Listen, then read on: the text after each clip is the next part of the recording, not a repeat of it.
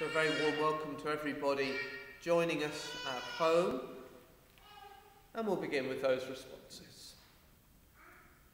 Grace, mercy and peace from God our Father and the Lord Jesus Christ be with you, and also with you. This is the day that the Lord has made. Let us rejoice and be glad in it.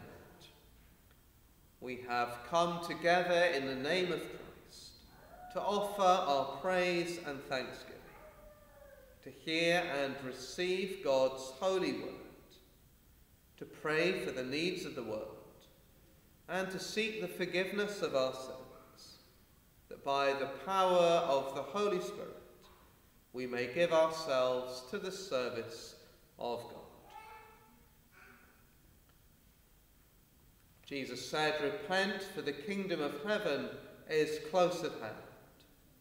So let us turn away from our sin and turn to Christ, confessing our sins in penitence and faith. And so we say together, Lord God, we have sinned against you. We have done evil in your sight. We are sorry and repent. Have mercy on us according to your love. Wash away our wrongdoing and cleanse us from our sin. Renew a right spirit within us and restore us to the joy of your salvation. Through Jesus Christ our Lord. Amen. May the Father of all mercies cleanse you from your sins and restore you in his image, to the praise and glory of his name, through Jesus Christ our Lord. Amen. We're going to keep a few moments of silence as we remember God's presence here with us.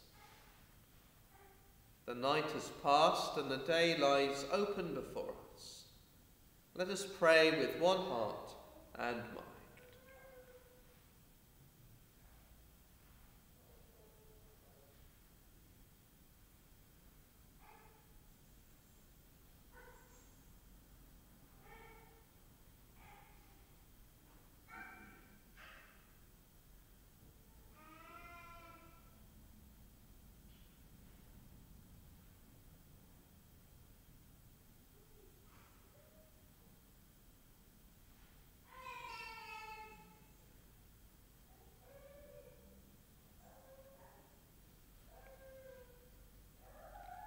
As we rejoice in the gift of this new day, so may the light of your presence, O God, set our hearts on fire with love for you, now and forever.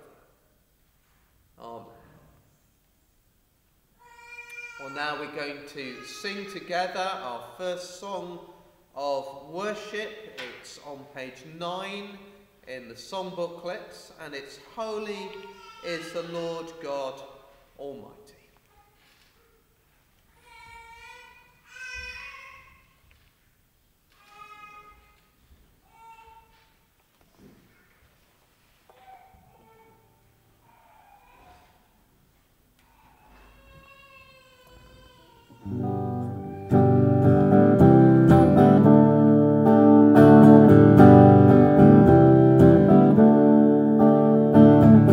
We stand and lift up our hands.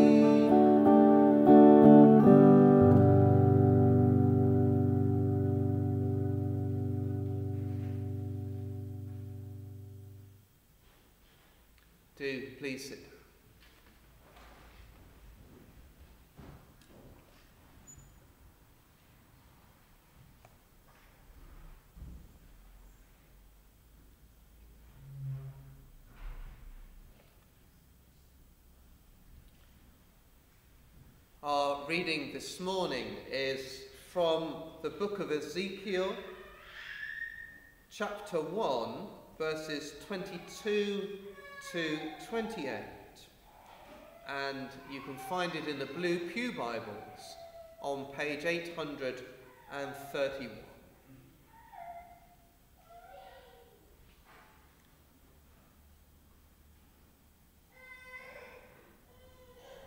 Spread out above the heads of the living creatures was what looked like an expanse, sparkling like ice and awesome. Under the expanse their wings were stretched out one towards the other, and each had two wings covering its body. When the creatures moved, I heard the sound of their wings, like the roar of rushing waters, like the voice of the Almighty, like the tumult of an army. When they stood still, they lowered their wings. Then there came a voice from above the expanse over their heads, as they stood with lowered wings. Above the expanse over their heads was what looked like a throne of sapphire, and high above on the throne was a figure like that of a man. I saw that from what appeared to be his waist up, he looked like glowing metal, as if full of fire, and brilliant light surrounded him, like the appearance of a rainbow in the clouds on a rainy day. So was the radiance around him. This was the appearance of the likeness of the glory of the Lord. When I saw it, I fell face down, and I heard the voice of one speaking. This is the word of the Lord. Thanks be to God. Heavenly Father, we thank you this morning for your word. We pray that you would speak to us through it by your Holy Spirit, that you would give us understanding in our minds and joy in our hearts. And we ask it in Jesus' name. Amen. So this morning we are continuing to look at this wonderful vision of God that is revealed to Ezekiel in this first chapter of the book. And to understand it, we can think back to the context here, which we've seen in the last 2 weeks, that Ezekiel is with those in exile, the exiles from Israel who have been deported unwillingly against their wishes to the plains of Babylon, far from home and perhaps feeling far from God, with the sense of being abandoned, defeated, demoralized, powerless, forgotten, overlooked. And undoubtedly, there would be questions in their minds that we might also echo when life is hard. Questions like, where is God in our experience? And when everything seems to go wrong, and when life doesn't go to plan, is God still in charge? Is he still trustworthy? Is he still on the throne, still ruling? Is he still glorious, deserving our worship? Is he still all that he's ever been in our lives when we are discouraged or downcast or feeling lost or stressed or anxious? In the gloomy, difficult times of life, can we hold on to our confidence in him? And for Ezekiel, for the exiles in Babylon, what God provides them with, and particularly Ezekiel, is this vision of his glory and splendor. Because when we're downcast, what we need more than anything is to lift up our eyes to see something of the glory of God. We need to focus less on our problems, less on our circumstances, perhaps even less on ourselves and more on him. To focus more on how wonderful he is, how sovereign and glorious and powerful and present and loving. And so for 2 weeks past, we've been looking at this vision of God's glory. We've seen the awesome storm cloud with the living creatures within it. The storm that reminded us of God's presence and power and glory. And then last week we saw the living creatures with the wheels bedecked with eyes that reminded us that God is not limited. He can go wherever he wants, everywhere, and see everything. But now, in verses 22 to 28, we're coming to what may be the most important part of Ezekiel's vision. As he lifts his eyes to look above and beyond these angels, the cherubim, the living creatures. And that's exactly, of course, what the Bible urges us to do in Colossians, to fix our minds on things above, to look up, as it were. And so in these verses we can ask, what is it that is above the angels?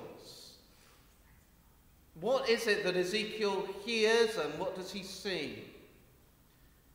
And we'll answer that and then we'll ask what it all means for us. So do bear with me as we work through the vision. We will come to what it means for us, but we need to see what Ezekiel sees first, and indeed what he hears. So that's what we'll be asking. What does he hear? What does he see? And what does it mean? So, what does he see immediately above the angels? We'll look immediately and then further up. And verse 22 tells us what Ezekiel sees immediately above the angels. Spread out above the heads of the living creatures was what looked like an expanse, sparkling like ice and awesome. There is this vast and wonderful ceiling of translucent crystal, glittering and shimmering. You can call it a ceiling, but a little later on we might call it a floor. It's all a matter of perspective. But there it is, almost like a barrier above the heads of the angels. Very similar to that which Moses saw on Mount Sinai when he saw the Lord. Ezekiel sees that expanse, but he also hears. He hears the sound of the wings of the angels moving. And it is described in verses 23 and 24 as a thunderous sound. In fact, Ezekiel uses 3 different descriptions of it in verse 24. When the creatures moved, I heard the sound of their wings, firstly like the roar of rushing waters. Think of a vast waterfall, or perhaps a flood, or a river in a torrent. Thunderous is a good description of it. And then the second image, or the third image actually, is that of the tumult of an army. Imagine a vast array of people marching in step to war. Again, the thunder of their footsteps, or a huge crowd heading towards some vast event, the Commonwealth Games, or a concert, or a football match. You can almost imagine the ground trembling as the crowd move. So like rushing waters, like a mighty crowd. Or thirdly, like the voice of the Almighty, which elsewhere the Bible tells us sounds like thunder. Remember the baptism of Jesus, there was a voice saying, "This is my Son, with whom I'm well pleased," and the crowd thought that it thundered.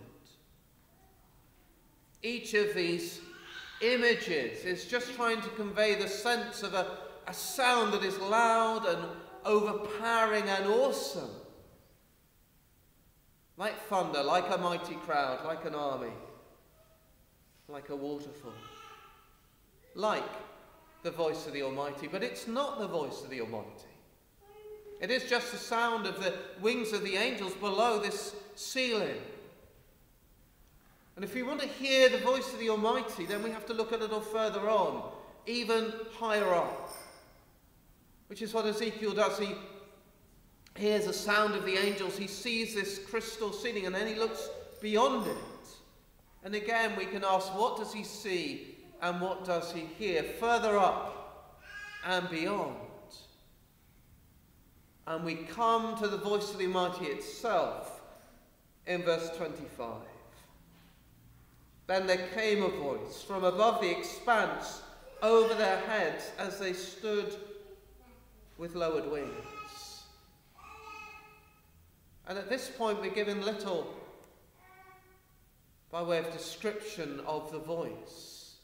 But Ezekiel does try and describe what he sees. And what he sees is the throne and the one who sits upon it.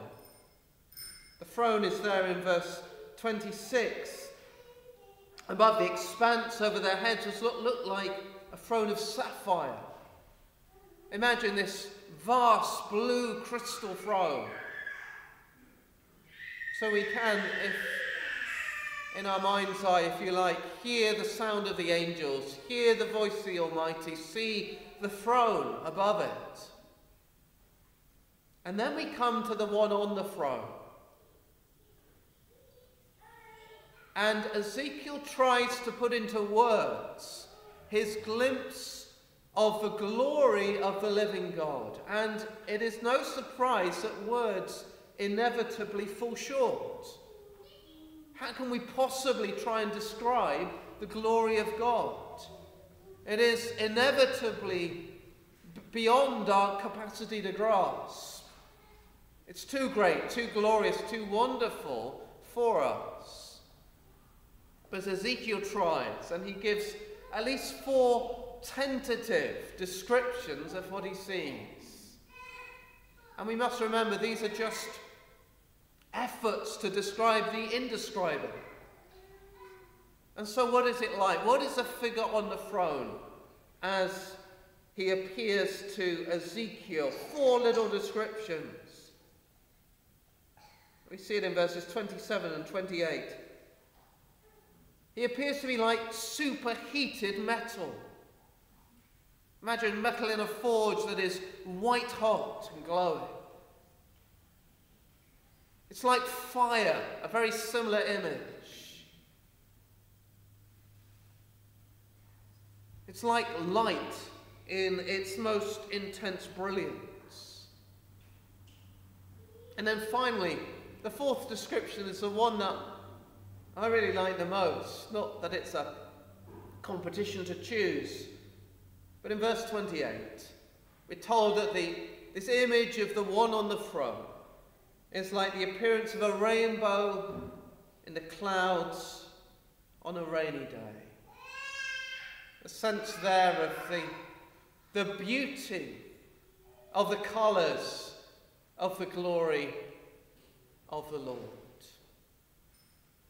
Whenever I see a rainbow, there's lots of rainbows around at the moment. They always make me think of God's covenant with Noah, that testimony of his faithfulness. But they're also a picture of the glory of the one on the throne. We see it here, we see it in the book of Revelation, right at the end of the Bible. If you catch a glimpse of a rainbow in some form this month, do let it draw your mind back to Ezekiel and to the glory of the Lord.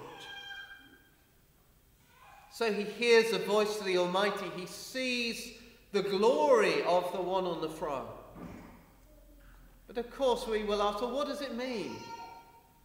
Is this just a vision for Ezekiel, or does it tell us something about God that is real in our own experience?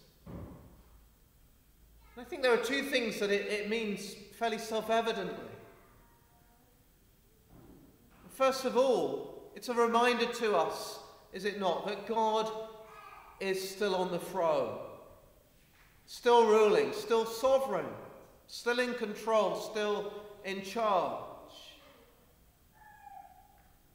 And that would have been so important for Ezekiel in exile, when it seemed that God's people have been defeated and rendered powerless, and everything had gone wrong, and everything had been taken from them, and nothing was right. And they were forgotten, and it feels as if the wheels had fallen off. We might say that the wheels are very much in place with the throne of God. But he's on the throne. And of course we know that, don't we? We know that when life is disappointing or disheartening, that he's still sovereign. We know it in our heads. Romans 8:28 tells us, we know that in all things God works for the good of those who love him. Not just the good things, not just the welcome things, but the hard things, the unwelcome diagnosis, the disturbing bank statement, the fractured relationship, the car that won't drive straight, all the disappointments and frustrations of life. He's still sovereign. We know it in our heads, but sometimes we need to feel it once again in our hearts. And this God who is still on the throne for Ezekiel is still sovereign and loving and ruling for us today. He's the same yesterday, today, and forever. When life feels out of control, he's still in control. And we can still cast our cares on him, knowing that he cares for us. Still on the throne. And still glorious. Here's the other great truth we can see here. That he is still wonderful and glorious and majestic and deserving of our worship. And when life seems grey and bleak, when the colour seems to have leached out of everything, when we get out of bed in the morning and look out the window and think, well, maybe I should go back to bed, when it's a struggle, when it's hard, and our heart fails within us, then what we need to do is just remind ourselves of the glory and majesty and splendour of God. That there's still a beauty and colour in life because the Creator is so wonderful. Still deserving our praise and worship and adoration. And as we look to him, as we offer him our worship, then our hearts are lifted. And we can rediscover our sense of joy. Worship is, I believe, the right response to a sense of the glory of God. And indeed, as we look on to the very last verse, as we see Ezekiel's response to what he sees and hears, isn't that what we find? He hears the voice of God. He sees the glory of the one on the throne. We read, this was the appearance of the likeness of the glory of God. When I saw it, I fell face down. And for us as well, if we get a sense of God's glory, then we should be, in a way, falling down within our hearts, falling down in worship and wonder and awe, but also standing up, as it were, to worship and praise and offer him our loving adoration. We offer him our worship. But this God who is so glorious is also the God who speaks. And here's the last thing we see in this chapter. That when Ezekiel sees the appearance of the likeness of the glory of the Lord, he not only falls down, but he hears the voice of the one speaking. And in fact, that's been running all the way through this chapter, hasn't it? If we look back to the beginning of chapter 1, we're told not only that the heavens were opened and Ezekiel saw visions of God, but also that the word of the Lord came to him. And this is the same God who still speaks. And as we look to see his glory, so we can be confident that the word of the Lord comes to us, that the Holy Spirit still speaks through his word, still invites us to listen. And isn't it as we spend time in the word that then, as we hear God speaking to us, that he opens our eyes to see his glory. And so we stand with Ezekiel. We are like him in exile, waiting for heaven, far removed perhaps from where we should be and from the society around us. Like the exiles, our lives can be hard and challenging and discouraging at times. But also like Ezekiel, we can catch a glimpse of the glory and the power and the presence of God. We can hear him speaking to us through his word. But these things are just a foretaste of what is to come. And we look forward with longing to that day when the glory of God will be revealed in its entirety. When the Lord Jesus returns in majesty. When he wipes every tear from our eye. When there's no more death or mourning or crying or pain. When the old order of things has passed away. And when God makes all things new. And then we will stand before that sapphire throne. Then we will be gathered in with all of God's people. And we'll lift our hearts up in worship with the angels. And we'll cry out, holy, holy, holy. And in the presence of God, redeemed by Jesus' death for us, we will find our hearts rest and peace as we're ushered into his presence, as we spend eternity before the throne, where we should be, finally home after our long exile. Let's pray that we have that sense of the glory of God, of the throne before which we long to stand. So let's pray. Heavenly Father, we thank you for the vision of your glory which you give, not only to Ezekiel but also to us. We look forward to that day when we will finally be in your presence with our eyes fully seeing and your glory wonderfully revealed. And as we journey through exile, as we wait for that final day, we ask you to encourage our hearts with the knowledge of the Lord and with the hope of his appearing and the promise of his glory. And we ask it in Jesus' name. Amen.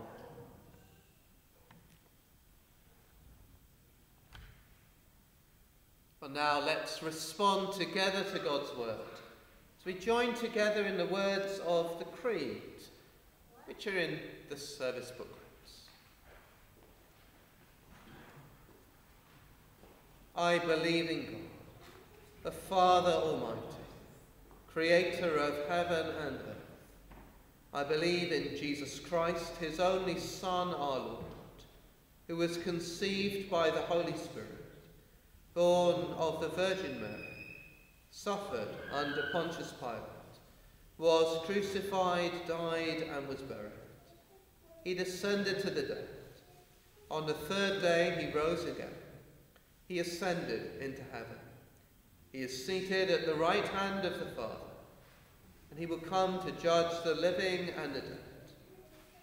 I believe in the Holy Spirit, the Holy Catholic Church, the communion of saints, the forgiveness of sins, the resurrection of the body, and the life everlasting. Amen.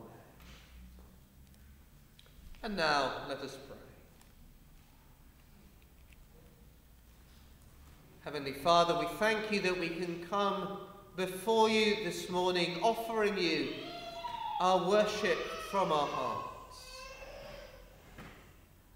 We thank you that we can come just as we are, confident that you know and love us, that our sins are forgiven and that we are assured of our place with you. We pray this morning that you would give each one of us a sense of your majestic glory and splendour, that you would enable us to fix our minds on things above,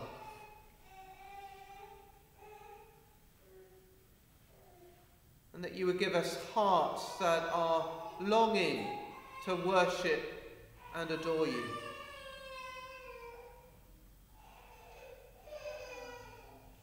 We pray for all those who are discouraged or disheartened, weighed down by life's cares and sorrows. We pray that you would draw near to them and comfort them, that you would hearten them with your loving presence, console them with your promises, and encourage them with your hope.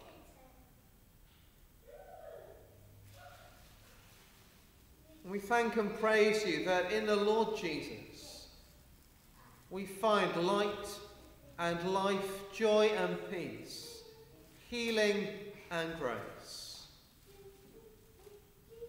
And we ask you to help us to walk each day closely with you,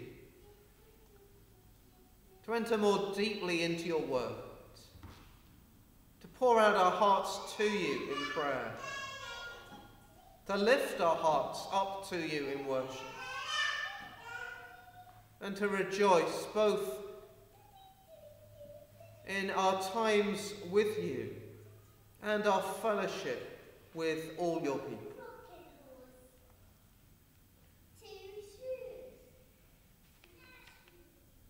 O God, the strength of all those who put their trust in you,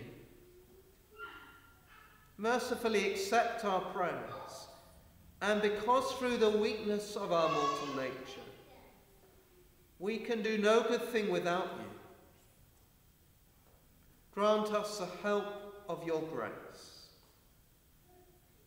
that in the keeping of your commandments we may please you both in will and deed, through Jesus Christ our Lord. Amen. Gathering our prayers and praises into one, as our Saviour has taught us, so we pray. Our Father in heaven, hallowed be your name. Your kingdom come, your will be done, on earth as in heaven. Give us today our daily bread. Forgive us our sins, as we forgive those who sin against us. Lead us not into temptation, but deliver us from evil. For the kingdom, the power, and the glory are yours, now and forever. Amen.